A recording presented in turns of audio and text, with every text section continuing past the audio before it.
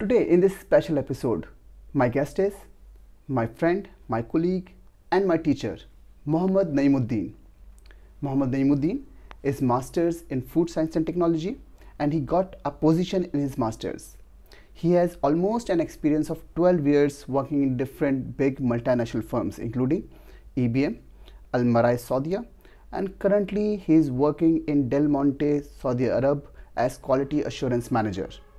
Thank you so much, Naeem bhai, for joining me online. Thank you, Sharyar. It's a pleasure to be part of your channel.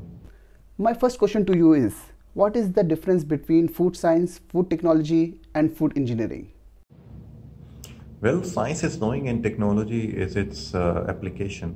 Let's consider the example of the cooling. Basically, it's a science concept, but once you utilize it to cool down, say, bread, then it's a utilization of that concept and refer as technology. For food engineering, we may refer the same example. To make that concept workable as technology, you need to develop a cooler, and you do it by following the principles of the science and considering the application for that particular product. So that's where food engineering comes into play.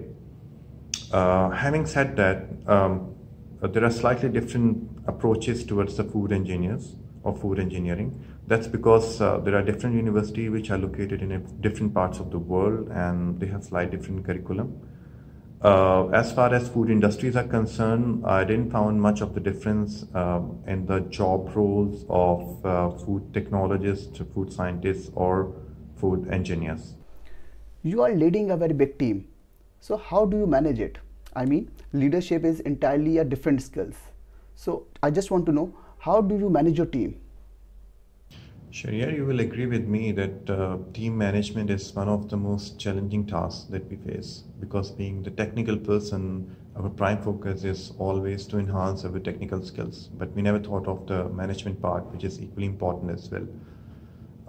Also, I would like to add one point that in Middle East, you might find 7 nationalities working in the same team. So it's even more challenging and it's more demanding here. Now, how I manage my team is I just stick to the fundamentals.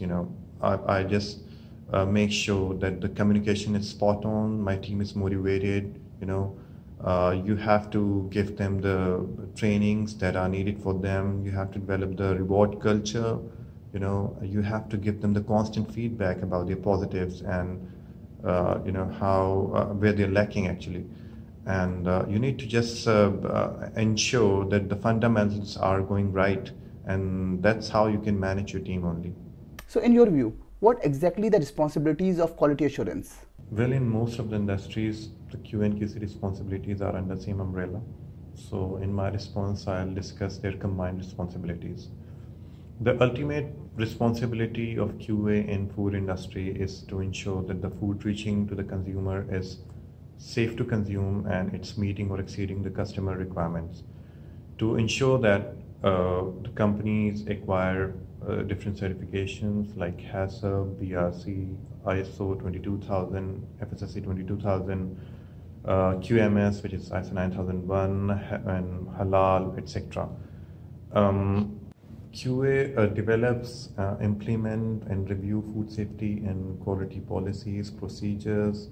They are involved in vendor development, they are testing raw material, they are testing packaging material, they are auditing suppliers, they are doing CCPs verification, OPRPs verification, PRPs verifications, QCP quality control points verification, FIFO checks in stores, they are doing delivery vehicle temperature checks, let's say in logistic.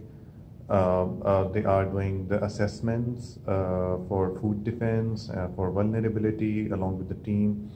They are doing hazard analysis with the team in HACCP case, and they are doing mock drills like mock recalls. They are doing crisis management drills. In some cases, they are verifying, the cleanliness, the hygiene.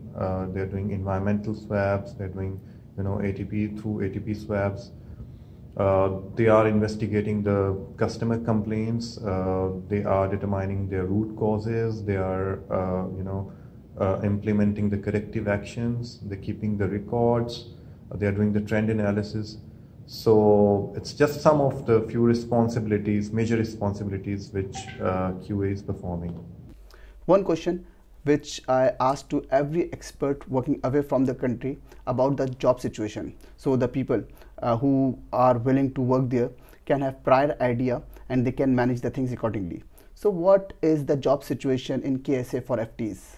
For job market, we need to look into the country's economic condition first. Well, since the oil prices has gone down, the Saudi economy is not doing great, and indeed the budget is going in deficit as well for last 2 years. But surprisingly, their F&B sector is growing well, which is around 11%. So, in a nutshell, I could say that the trend is mixed. It's neither very good or encouraging, or not very discouraging as well. It depends upon your skill set, it depends upon your career phase, and it depends on your luck. Thank you so much, Naeem bhai, for the great advice, and thank you so much for being with us online from KSA. We'll see you soon. Thank you. Thank you, Sharyar. It's a pleasure to be part of your channel.